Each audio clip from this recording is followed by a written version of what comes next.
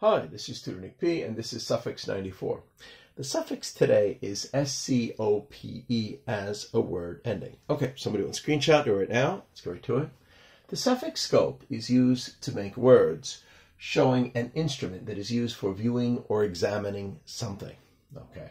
The origin of suffix comes from the Greek word scopes, meaning to examine or inspect. Okay, let's continue. And we got several examples here.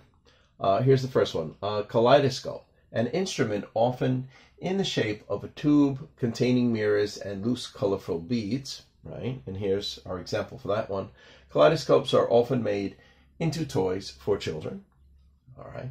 The next one, microscope, an optical instrument used for examining small objects. And this actually comes from Greek mikros, meaning small, again, plus the scopes, for examining or inspecting something. All right, so here's our example. They examined his cluster of cancer cells under a microscope. Okay. The next one, a stethoscope, an instrument used for listening to the sounds of the body, especially the heart. Okay. And here's our example. The doctor used his stethoscope to listen to his heart.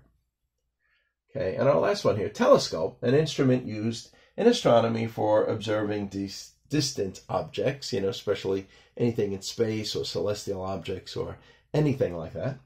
And here's our example. She has her own telescope and likes to gaze at the stars. Okay, anyway, I hope you got it. I hope it was clear. I hope it was very informative. Thank you for your time. Bye-bye.